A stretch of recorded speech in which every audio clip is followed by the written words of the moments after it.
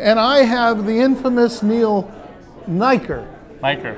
I pronounced it correctly this time. You You figured did. by now that I should have that straight. I told you I have the Neil down because it's with two E's. Absolutely. Neil, I understand we're at the IMN General Counsel and CFO forums in New York. I understand that you were on one or two panels today. One of the panels today.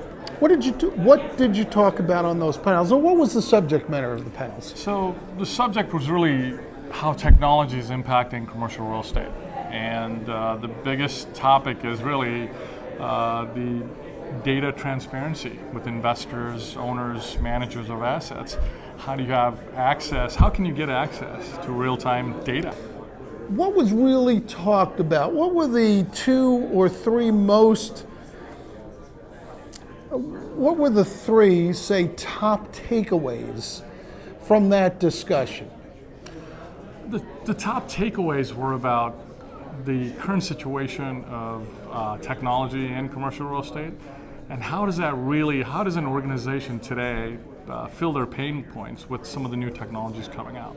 So how do you take an existing accounting system, and how do you incorporate with a CRM, and how do you incorporate that with your leasing systems, all in a way that's very intuitive and gives the end user or the organization better visibility to their data.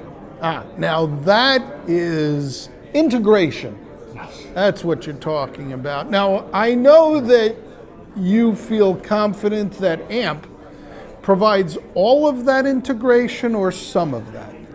So we provide most of the integration, and we will integrate from most systems, whether it be an accounting system or a leasing system or just Excel spreadsheets.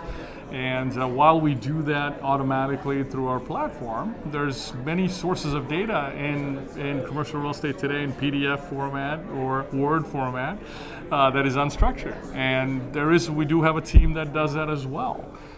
So that means hands on the keyboard and being able to take a look at what the client's needs are and really serving that with a team that can go in and input that data manually.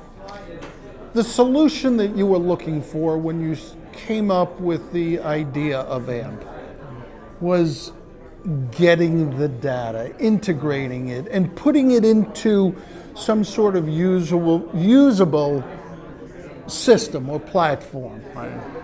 How far along do you think you are currently?